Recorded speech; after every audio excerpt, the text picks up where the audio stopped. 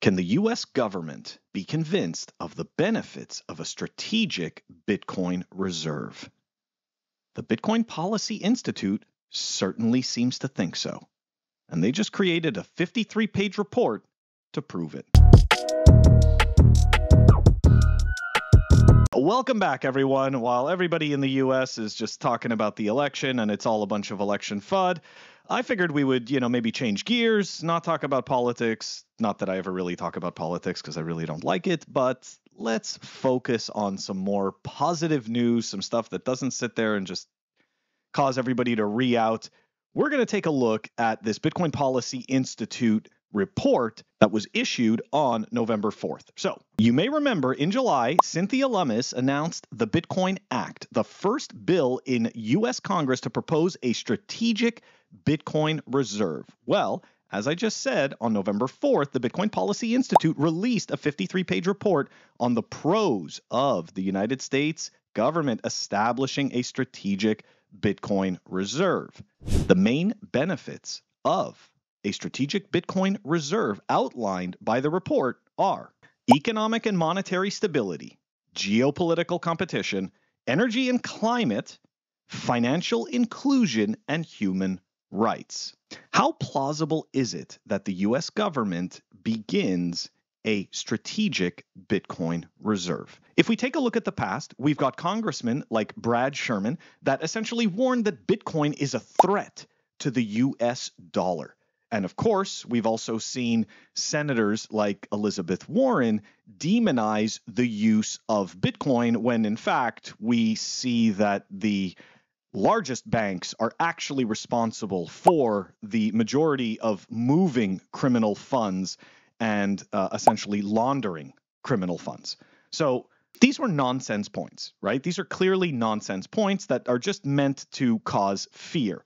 The framing of this report is what is extremely important. And of course, I put a link to this report in the show notes so you guys can go through the full 53 pages if you want.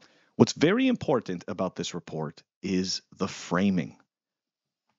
Bitcoin is being framed as a tool to help enhance stability in a country's monetary policy, as well as helping to boost confidence in a local government. Now, whether or not we think that's a good thing is a whole other topic, but I do believe that this is probably one of the better methods of essentially introducing Bitcoin.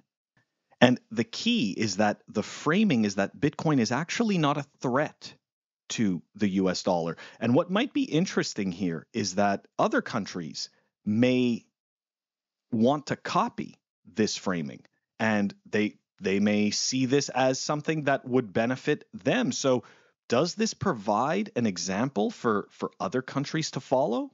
The part of it where I have a bit of difficulty is the fact that the U.S. government can seize Bitcoin from any entity that they determine is doing something malicious. So the other part of the Bitcoin Strategic Reserve is that the U.S. government doesn't really have to play by the same rules as the rest of us, which again, I understand, it's not about fairness. It's just about understanding the playing field, right? And that is the playing field. The playing field is that the government can seize assets. You cannot seize assets. I cannot go and seize people's assets.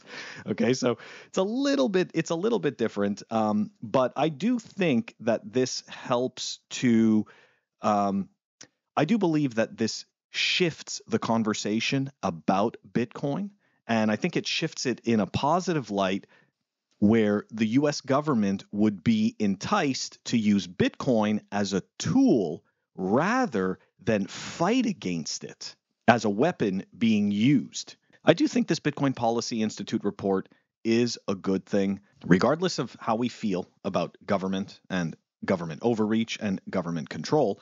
I have this naive hope that over time, more and more Bitcoiners enter politics, and as a result, they begin to take these types of recommendations a whole lot more seriously. And I think that that's really what the point of this is. I don't believe that these reports are necessarily meant to change policy immediately. You got to imagine, right, that the government is like this gigantic ship. Like, think of how long it takes to turn a cruise ship on the water. Well, so imagine the government as a giant ship like this, probably bigger than a cruise ship. Think of how long it takes to turn that thing. Okay, these wheels move slowly, but a report like this lays the groundwork. And I know normally I'm a cynic about these things, and I always talk about how this isn't going to work. But what's interesting, again, like I said, the report really focuses on how Bitcoin can help strengthen the country. I appreciate that framing, and I do think that framing is going to do more benefit for us than it is going to cause us a disservice.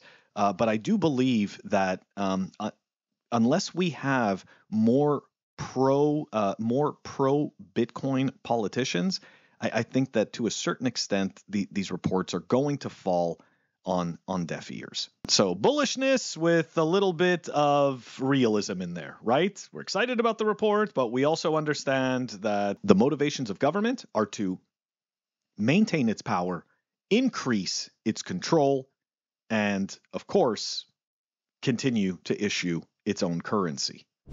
So, this Bitcoin Policy Institute report, yes, I think it's a good thing. Yes, I think it's a step in the right direction. Yes, I think it's being overshadowed by the elections. Nevertheless, we don't get to our destination in one swift move. It takes a bunch of much smaller moves. I'll catch you guys tomorrow.